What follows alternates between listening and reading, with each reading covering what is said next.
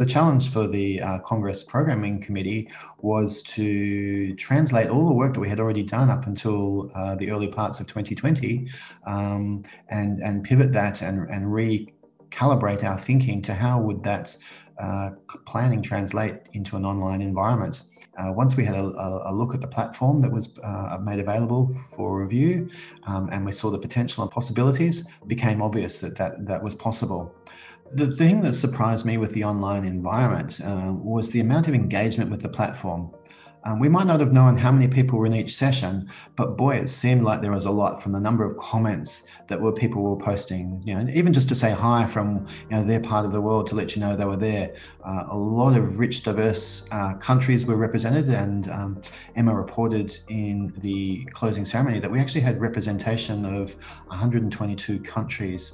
I think that was one of the real successes, that it did open up the audience to a much broader spectrum of people who might not otherwise have been able to attend, either for financial or social or work commitments. The Congress platform was really good in being able to see the sessions, map out a program, decide what the priorities were, and having the choice to whether you wanted to see it now live, or knowing you could watch that content on demand at a time that was more convenient. That's going to be a real winner, a real legacy from this. Having it all recorded and on demand for 3 months after the event really means people can engage at their leisure.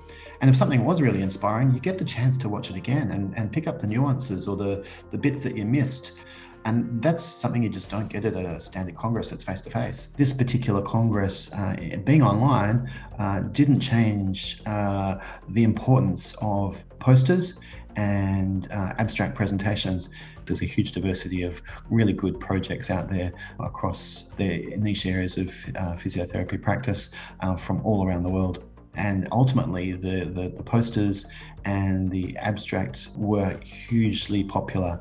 Coming to the end of the Congress is a bittersweet reflection. It's a great event. There's a great buzz about it. It's the culmination of so much work. I learned that the resilience of the physiotherapy population out there to support and join us on this pivoting to an online event will make it very interesting to see what their appetite is going forward when we are able to meet face to face, because I think there has been a lot more positives than we may have anticipated.